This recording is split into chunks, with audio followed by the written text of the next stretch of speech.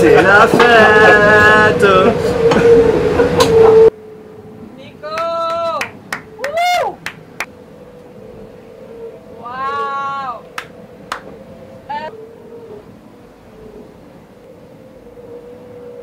Wow! An Argo float! So this here is the Argo float we've been carrying since the start in Alicante. It's one of about 5,000 buoys like this which sit in the North Atlantic and around the Atlantic Ocean. And today what we're going to do is we're going to be deploying it into the water so that it can sink down and start measuring for the next 4 or 5 years or so different ocean data.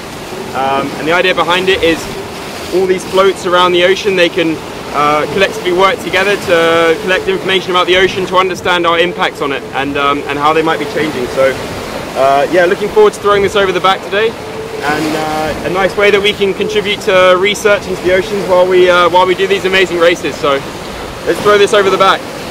Let's go! So the Argo float dives down up to 2,000 meters, and then every 10 days it comes up again to send back the data. Okay, ready?